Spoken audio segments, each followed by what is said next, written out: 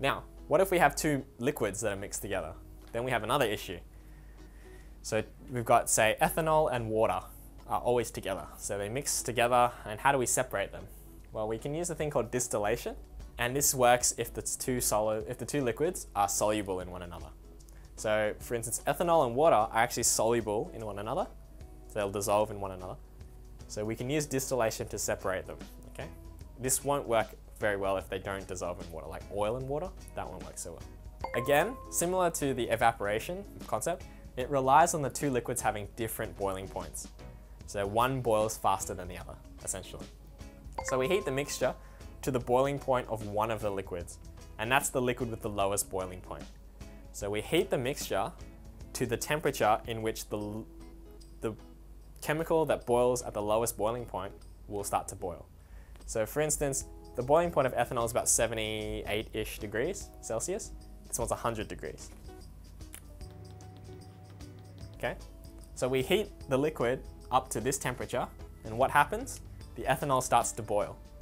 And then the ethanol leaves as a gas, but the water remains liquid because it hasn't reached its boiling point yet. Okay, so you can see how that helps to separate it. Because this one leaves as a gas, whereas this one is still liquid because it hasn't reached boiling point yet. So the lower of the two boiling points, that liquid evaporates, leaving the other liquid in the flask. You can then, if you want, you can then condense the vapors and then form two separate liquids. So if you trap the gases and condense them, you will get two liquids that are almost pure, okay?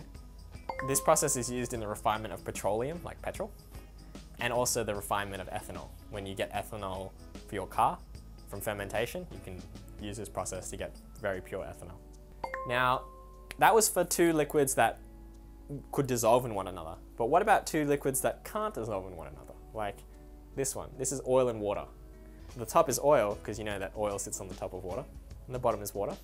So we can use what's called a separating funnel.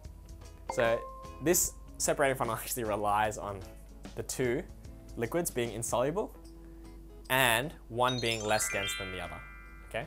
So water is more dense than oil, so it sits on the bottom, and oil is less dense than water, so it sits on the top, okay? So oil is the less dense one, water is the more dense one. So one liquid will sit on top of the other due to the difference in density, okay? Because it's less dense, it will sit on top, right? That's why hot air rises, okay? So what happens is, see this valve at the bottom here? We just open it, essentially. So we open it, and the liquid at the bottom leaves, okay? So we're draining out this liquid, and then we close the valve when we see that it's about to hit the oil, okay? Describe the property that is exploited to distill a mixture of ethanol and water. Well, differences in boiling point is exploited to separate ethanol and water. We want to be able to use the fact that they have different boiling points to separate them. So ethanol has a boiling point of around 78 degrees Celsius, while water boils at around 100 degrees Celsius.